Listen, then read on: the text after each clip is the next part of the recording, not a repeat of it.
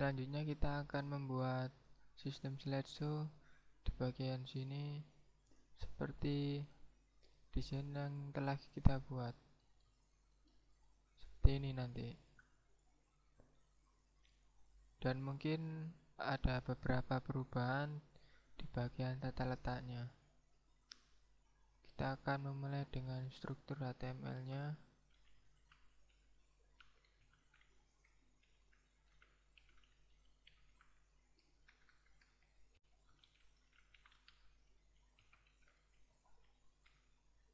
Saya beri komentar agar tidak bingung.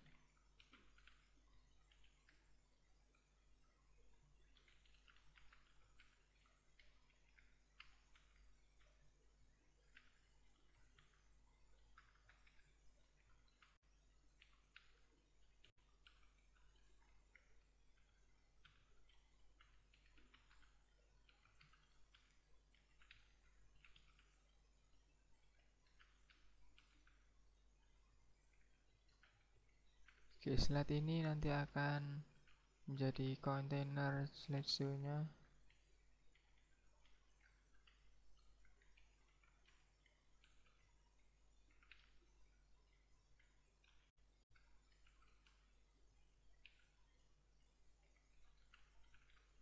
Lalu kelas slide ini berguna untuk item slideshow-nya.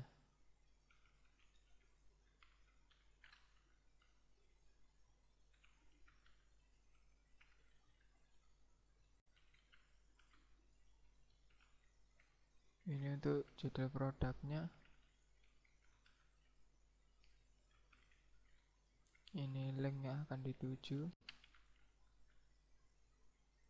Judulnya sementara saya beri seperti yang ada di desain.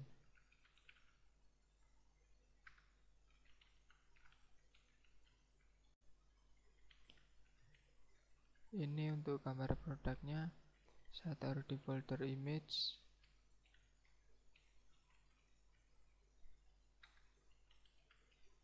Kemudian ini deskripsinya.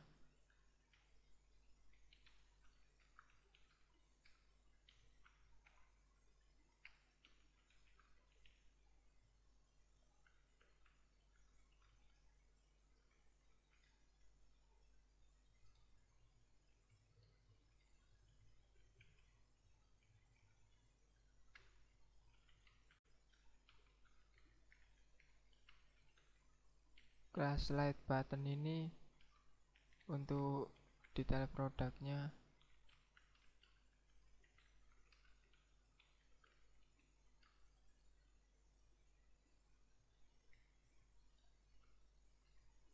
Kita copy paste untuk kontainer slide-nya.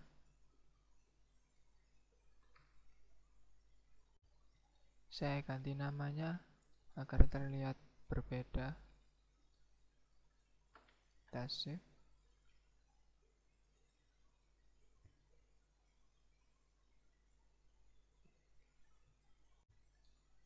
Saya akan buat folder image. Saya kasih gambar dalamnya.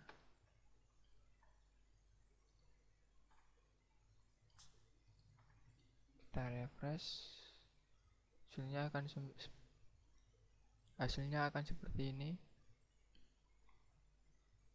Kita nanti akan menatanya menggunakan CSS.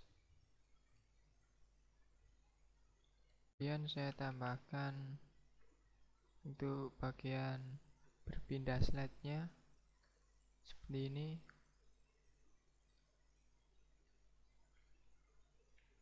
Kita kasih kelas slide list.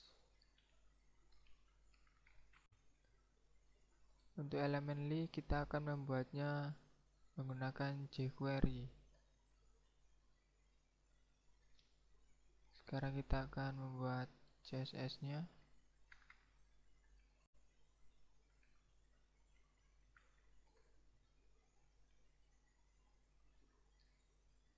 Kita copy ini.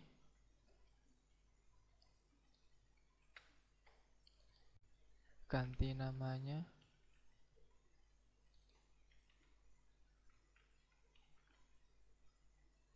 ini dihapus. Bagian sini saya kasih min height-nya 200 pixel.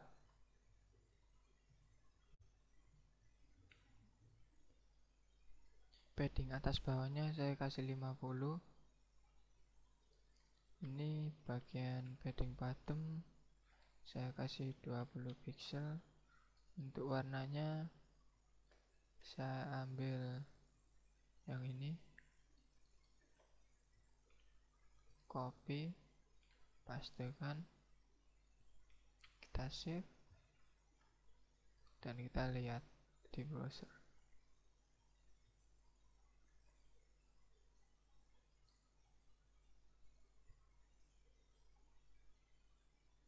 Padding bottomnya saya ganti 50 pixel.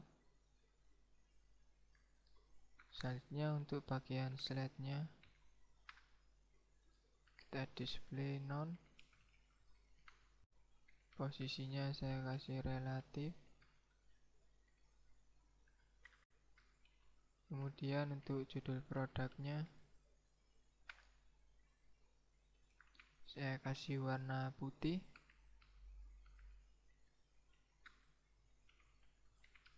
(40 pixel). Jenisnya kalibri, jika tidak ada menggunakan sans serif. Saya save. Lalu untuk bagian image menggunakan selektor class slide, kemudian di dalamnya ada image sesuai dengan struktur HTML-nya. Class slide, di dalamnya ada image. Yang ini nanti akan diberi style. Dari sini kita kasih float left, margin kanan saya kasih 20 pixel. Saya save. Untuk judul produknya saya kasih efek hover.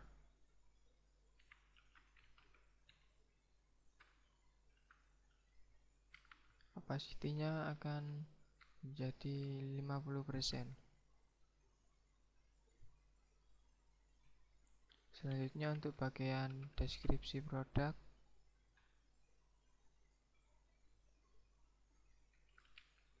warnanya saya kasih putih. Ukuran fontnya 18 pixel. Jenisnya kalibri, jika tidak ada menggunakan sans serif. Margin top saya kasih 20 pixel.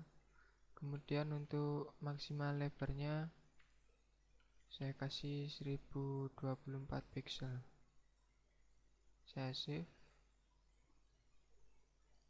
Selanjutnya bagian button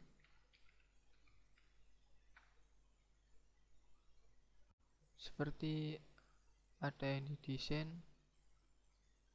nanti akan menjadi seperti ini. Kita akan gunakan border 3 pixel solid, warnanya putih. Kemudian untuk border radiusnya saya kasih 5 pixel. Kemudian untuk kompatibel browser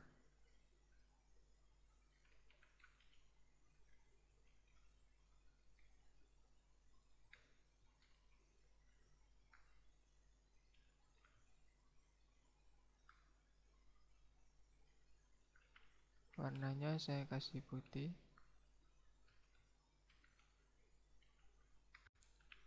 Saya ratakan ke kanan. Fontnya saya beri ukuran 18 pixel. Jenisnya kalibri.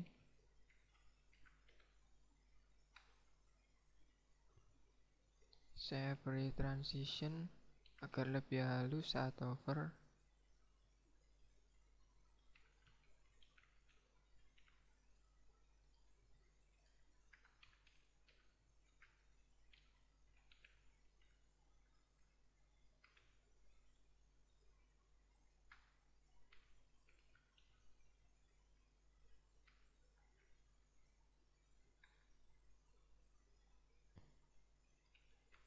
Marginnya saya kasih 20 pixel untuk atas dan bawah, 50 pixel untuk kiri dan kanan. Paddingnya saya kasih 3 pixel untuk atas dan bawah, kemudian 7 pixel untuk kiri dan kanan. Seperti itu, kita save. Untuk efek hovernya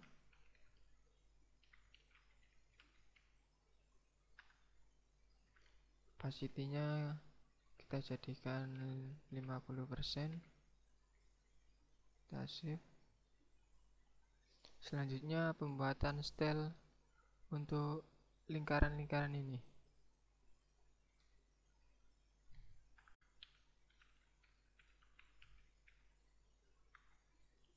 Untuk nama selektornya sesuaikan dengan yang ada pada HTML. Kelas slide list. Kelas slide list. Panjangnya saya kasih auto. Saya ratakan ke kiri. Untuk isinya saya tengahkan. Kemudian lebarnya saya kasih 100%.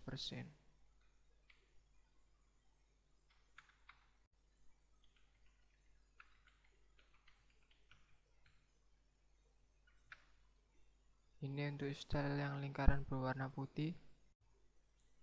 Warnanya saya kasih putih.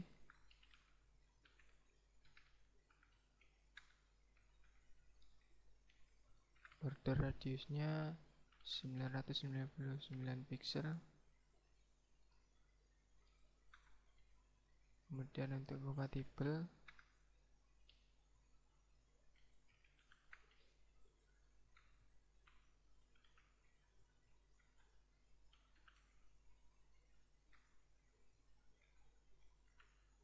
jenis kursornya pointer, display inline block. Panjangnya saya kasih 15 pixel. Untuk atas dan bawah saya kasih 0 pixel. Kemudian untuk kiri dan kanan saya kasih 7 pixel. Untuk opacity-nya saya kasih 0,7 atau 70%. Text indent min 999 pixel. Saya kasih transition 0,5.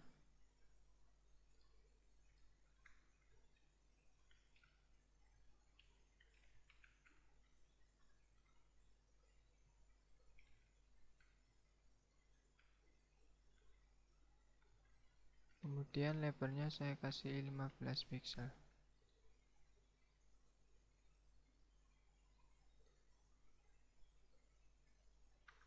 Sekarang untuk efek jika lingkaran aktif atau sedang hover,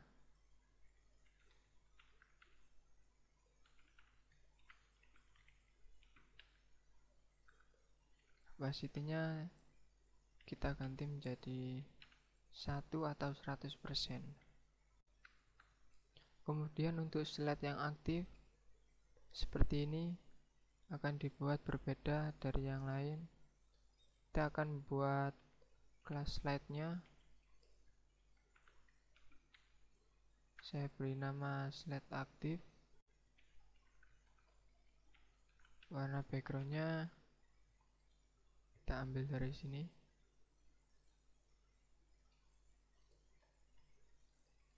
Copy, pastekan. Kita kasih important.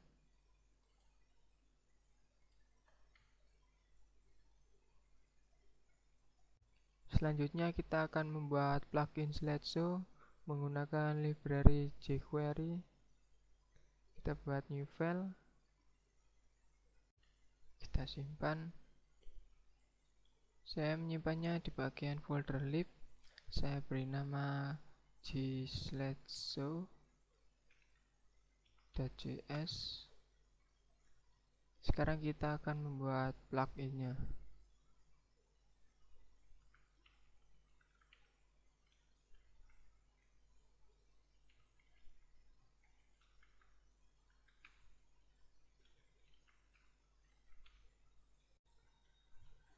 Dengan membuat plugin Slideshow ini, kita hanya memanggilnya jika membutuhkan suatu saat nanti. Jadi tidak perlu repot lagi untuk copy paste kode yang panjang. Kita akan memulainya.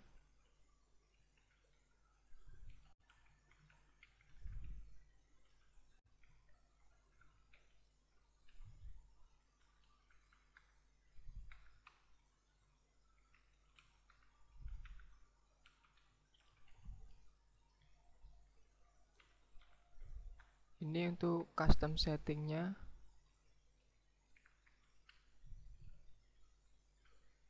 Jadi kita bisa mengatur kecepatan slideshow-nya nanti.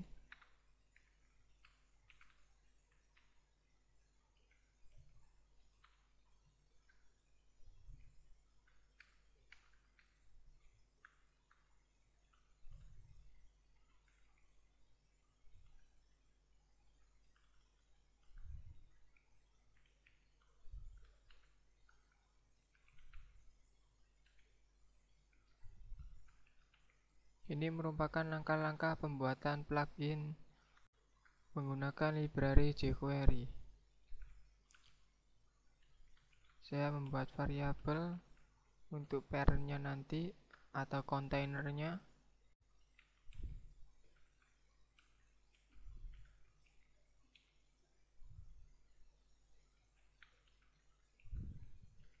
Ini untuk mendeteksi kelas slide.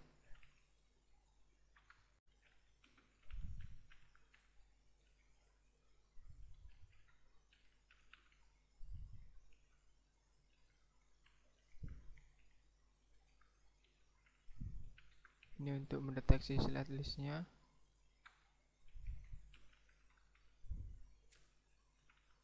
Ini jumlah keseluruhan dari slide.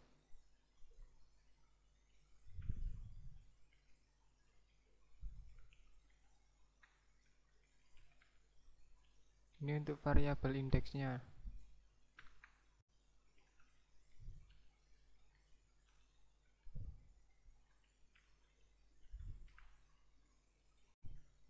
Saya akan memulai dengan menampilkan slideshow indeks ke 0 atau yang pertama. Ini akan tampil pertama, tampil kedua, dan tampil ketiga. Untuk indeksnya dimulai dari 0.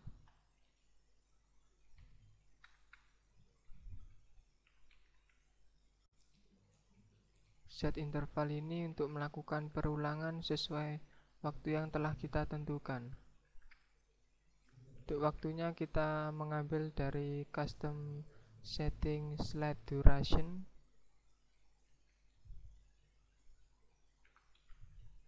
Slide dur.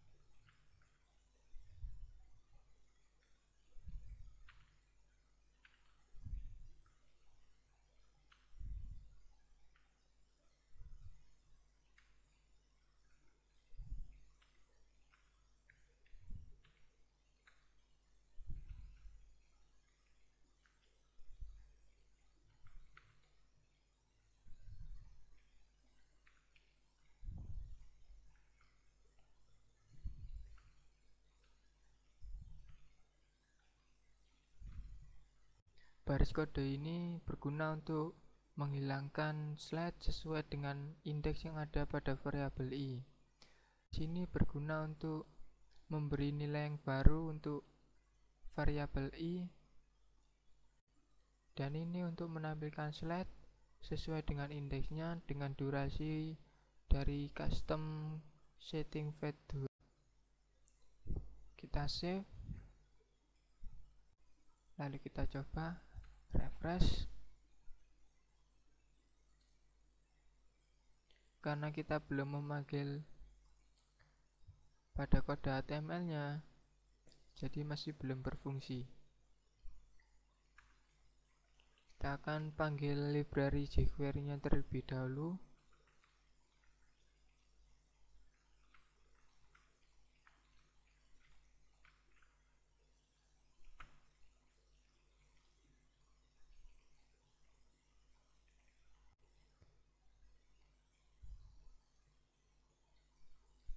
Di folder lib, saya kasih library jQuery yang saya dapat dari internet. Saya menggunakan versi 1.8.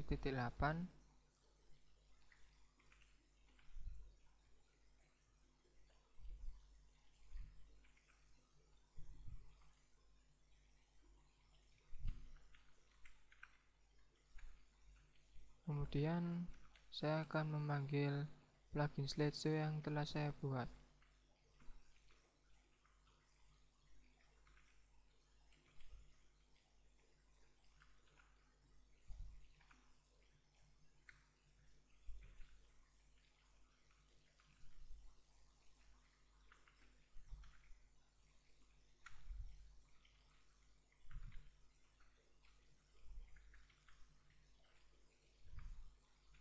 Kita akan memanggil functionnya.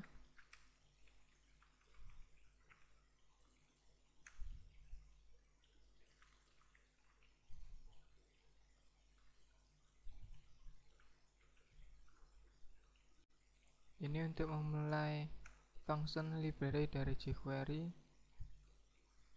dan ini untuk slideshow-nya. Kita ambil kontainer kelasnya, copy. Karena ini kelas, maka akan menggunakan titik, paste di slideshow. Sudah jadi. Save. Kita refresh, masih belum muncul. Seharusnya ini ada pengembalian nilainya seperti ini. Kita save, refresh. Mungkin ada beberapa kesalahan.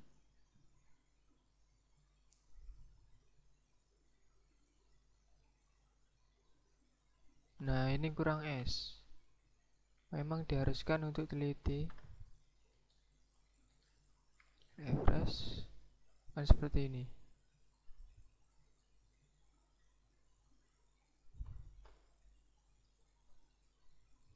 Kita bisa mengaturnya melalui kode ini. Slide duration-nya saya ganti 3 detik.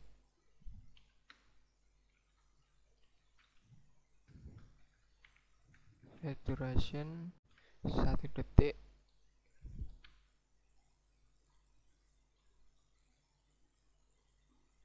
Seperti itu. Kita akan menambahkan lingkaran-lingkaran di sini, seperti apa yang ada di desain. Di bagian ini kita akan tambahkan perulangan.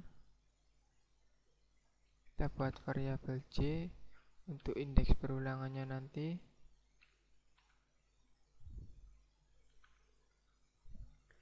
Jadi perulangan ini hanya berjalan saat nilai dari J kurang dari jumlah slide. Ini untuk menjumlahkan nilai dari J bertambah 1.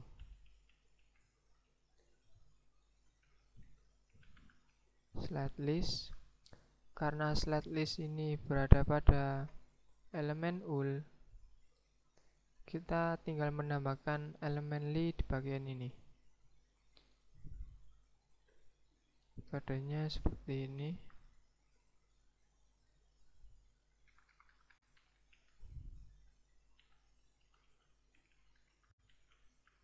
Li. Kita kasih kelas.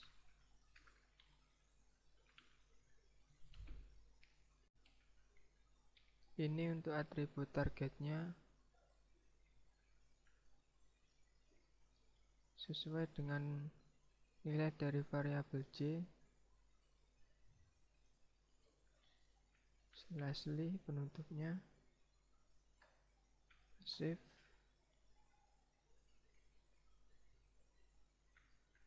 Kemudian kita akan membuat event kliknya. Find untuk menemukan kelas backslide.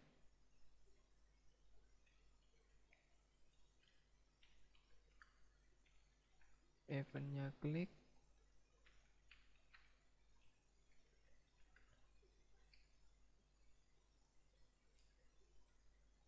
Kita akan membuat variabel untuk menampung data targetnya.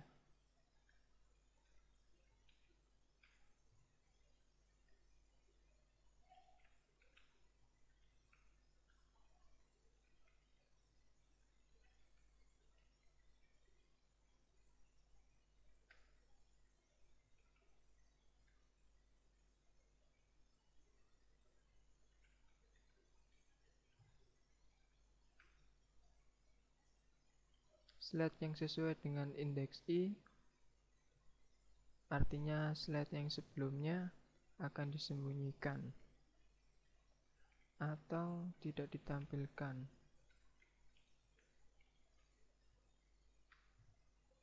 Kemudian slide yang baru dari variabel target akan ditampilkan.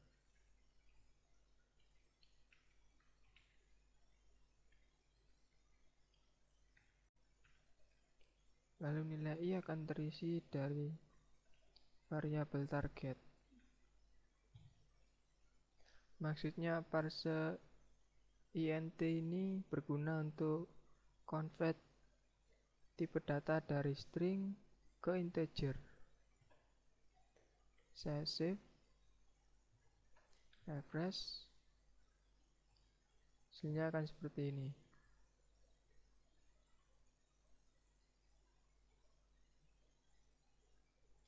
Masih ada kekurangan jika kita sudah memilih indeks ke-1 ini, dia masih bisa diklik. Seharusnya tidak, maka kita akan menambahkan kode if bagian sini. Ini kita cut dulu.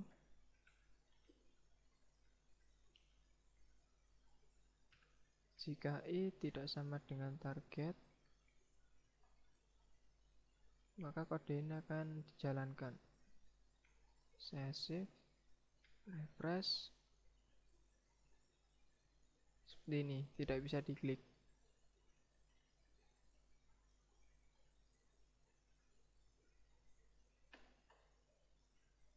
Selanjutnya kita akan memberi kelas slide aktifnya yang seperti ini. Kita tambahkan kode di bagian sini.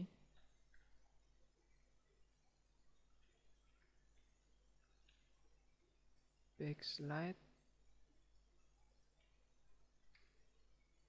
remove class slide aktif.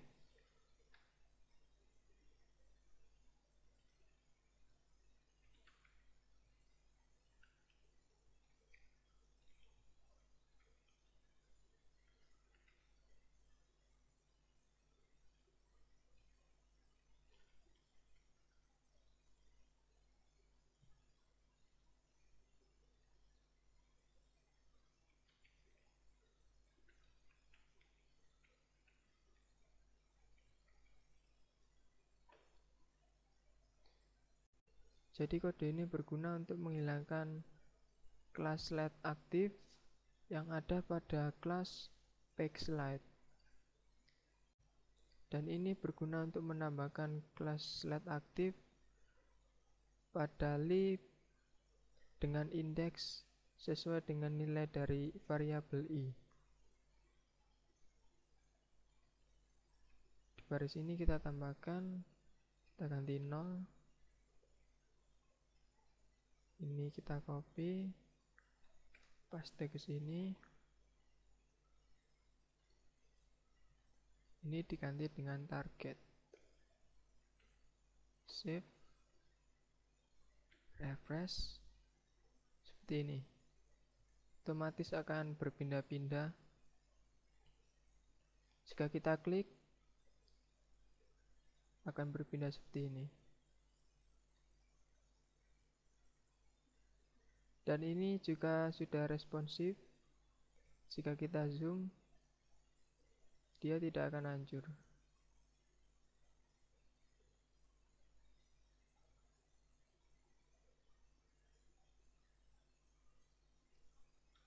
Dengan begitu, untuk sistem slideshow-nya sudah jadi.